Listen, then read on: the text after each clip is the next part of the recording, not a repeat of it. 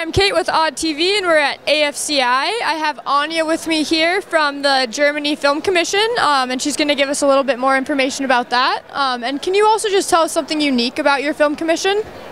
I would say the most unique is that in Germany we are a very small country, but we are one country. There's a lot of funding money there and tax incentive.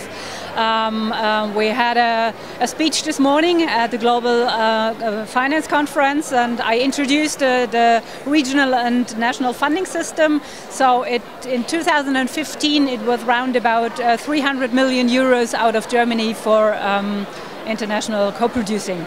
I think that's something very unique in Europe and worldwide. Are you working on any projects right now that you can tell us about? Yes, especially in Bavaria.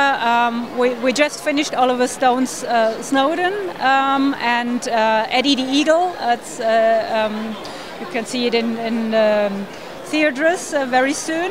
And right now we are preparing a new project from Rupert Everett, The Happy Prince. It's the Oscar Wilde story. And we have another project with Alicia Vikander, who actually won the Oscar. They are preparing a project in Bavaria too.